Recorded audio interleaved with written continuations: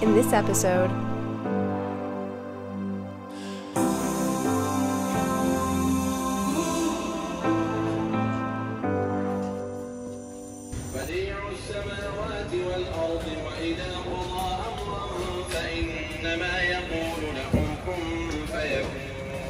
Today we are meeting up with Karima to learn how to cook a traditional Moroccan dish called tagine. Are you excited? Yeah, let's learn how to make a tagine. I think tagine is on the menu and couscous also, right? Yes. Alright, let's do it. You should turn around the camera and show your audience what Jamaya Fnar looks like in the morning. Yeah, it's pretty quiet and peaceful, honestly. So very quiet. Our favorite stands are out. The fruit stands? No, mint stands. Oh, the mint stands. There's nothing today. The early bird catches the early nothing. Tagine is not one specific dish, but instead a funnel-shaped clay pot used to steam and stew meat and vegetables. Historically, the Berbers used the tagine as a portable oven, allowing them to prepare food at any time while moving around. While the food is being cooked, steam rises into the cone, condenses, and then falls back down into the dish, allowing it to naturally and continuously baste itself. Say what? So we're in the food market. Be careful. There are lots of motorcycles going by. And we are buying some chicken to make some tagine. It's very fresh. So fresh that we had to watch it be butchered right in front of us. I don't think the vegans will like this episode. This chicken is halal, which means it has been slaughtered according to the Islamic way of sacrificing animals for human consumption. Halal means permissible in Arabic and must adhere to these laws. This is sick. I've never seen chicken meat so fresh. Still warm. Next thing on the list is vegetables.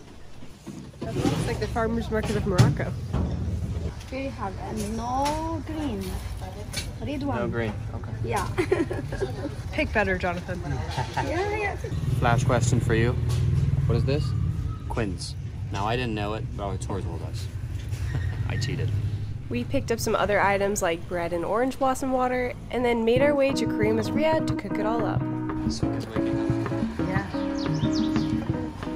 Take note of how quiet and peaceful this street is, because when we return later, all these big wooden doors will be opened up to display the goods for sale, and the souk will have come to life.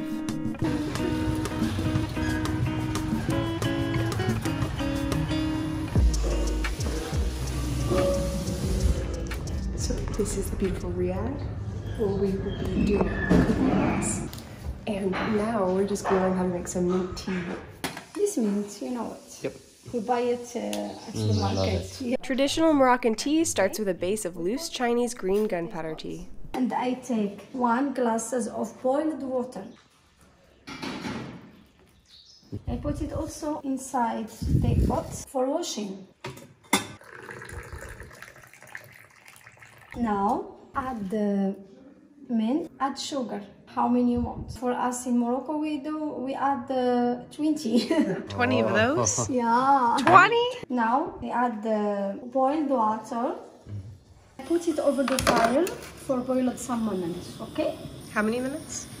A few minutes. Just a few minutes? Boil it, yeah, just until it boils? Just boil it, it's ready. Wow. Yeah, now it's ready. And look, I need to mix it 2 cups, 2 glasses, okay? 1,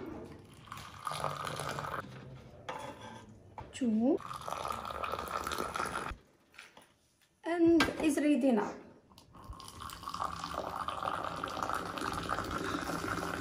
And the height that you take while serving the tea is not only impressive, but I'm pretty sure it cools it down too.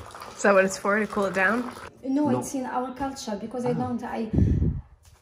look my grandparents do this, I do it. Ah, ok. C'est pour le spectacle. Yeah, I think. Yeah, just for the spectacle, oui, c'est ça. Merci. Do you? We actually learned later that the reason they pour it like that is to aerate the tea and to give it a nice foam. But also, pouring the tea from up high in a stream is considered an act of respect towards the guest. The higher you pour the tea, the more important your guest is. Donc, le premier gorgée de thé. De thé de menthe. Did I pronounce that correctly? Thé à la menthe. Thé. Cheers. Santé.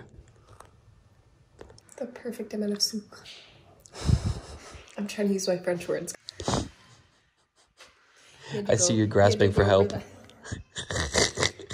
He had to teach me that phrase for like a solid minute before I could spit it out correctly, so. Shh, they don't need to know that.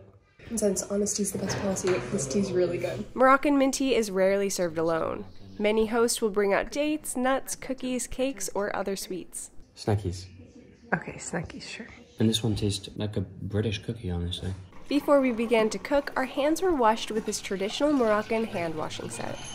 Wow, you should wash my hands like this more often. Tu es prêt? Je suis prêt. You want your tea? Oui. Merci beaucoup.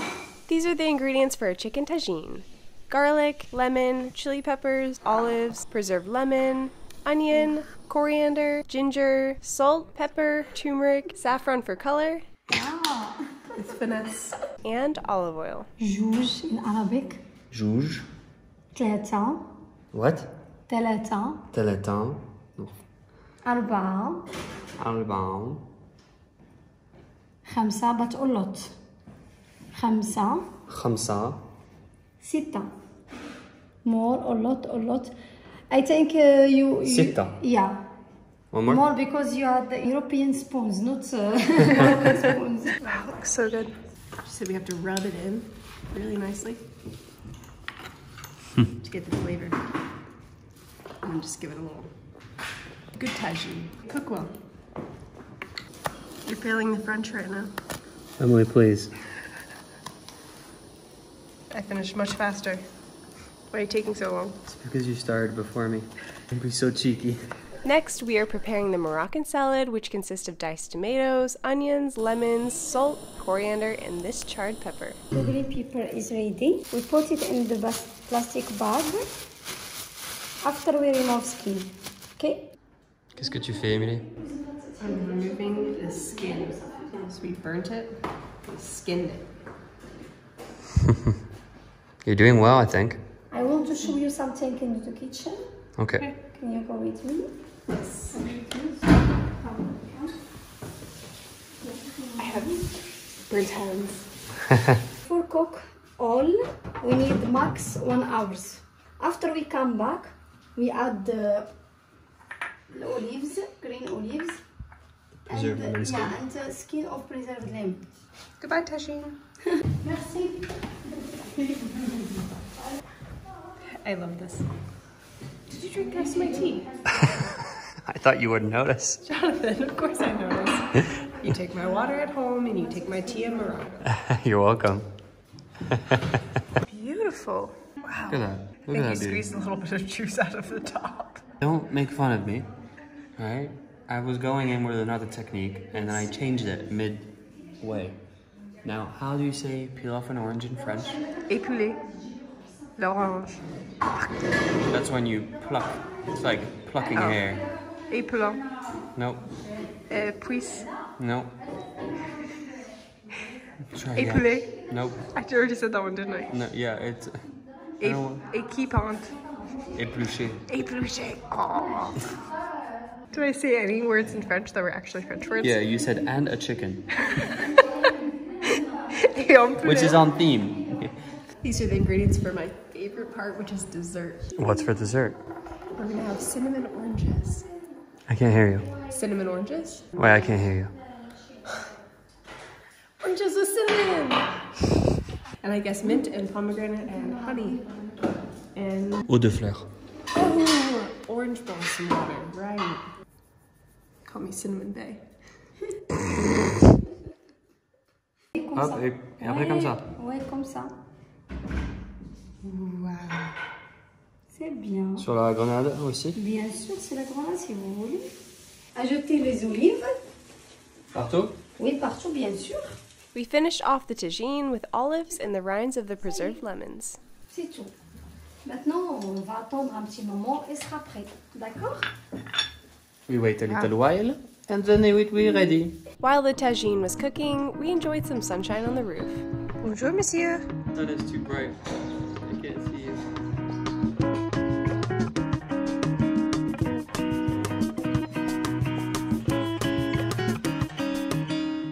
I think my little scavenger found some Menthe. menthe. What do we see here? Emilia la menthe. Oh yeah, you're completely camouflaged. I can't see you. Emily, where are you? I'm here, don't worry. Whoa. Look at that. Wow. My hair looks awful right now. I It don't does know why not. you're filming. Look like this. Wow. Just blur my head off. Favorite part? It's the caviar of the tagine. The caviar, the tagine. This bit. The juices. The juices at the bottom. The oil that just soaked up all the spices.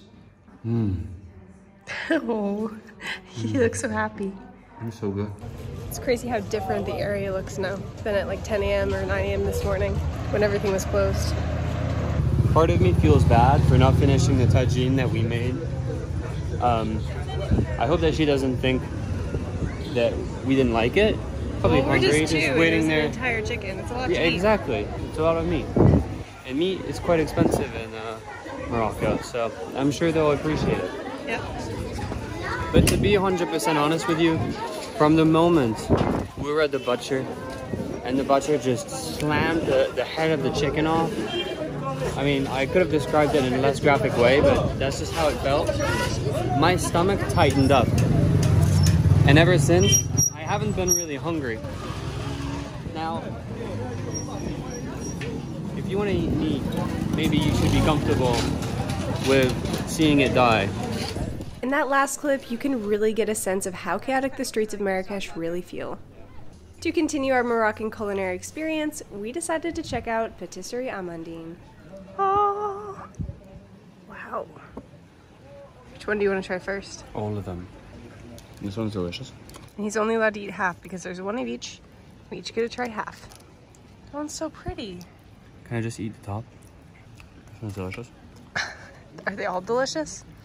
Are they much better than the ones we got in the souk the other day? Yeah, like 100 times. So if people want to get traditional Moroccan pastries without them being studgy from the souk and covered in flies, And they pollution. should get them from Cafe Amandine. I don't think that was it. Amandine. I think it was... Oh, you're right. Uh-oh. Do they all taste the same? Let me start. No. Well, they all taste like orange blossom, water, And nuts? nuts. Some have almonds, sesame, Pecan? fennel. Fennel. That's the flavors Cinnamon? I'm getting. Not so far. Oh. Formidable. Formidable. You're going a little crazy. Oh, Jonathan.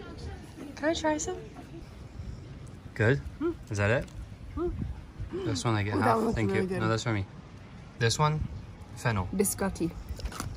Ah, la la la la la. I can do that. I want to be really good with mint tea.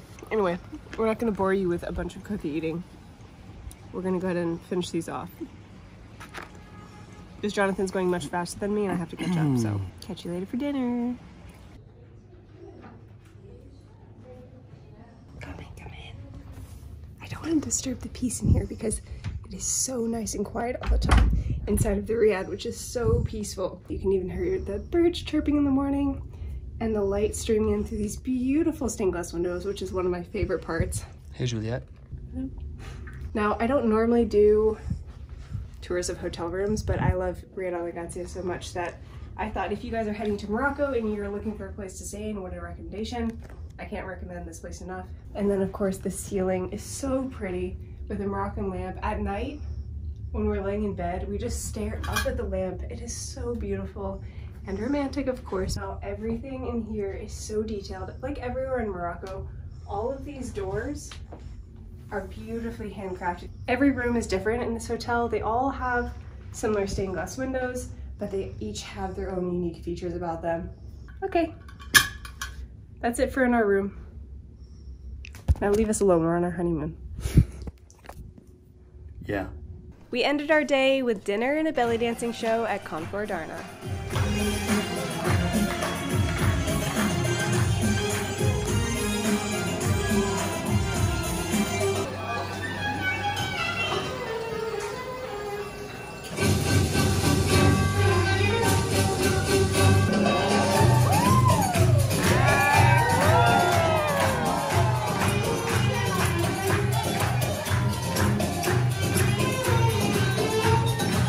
In the next episode,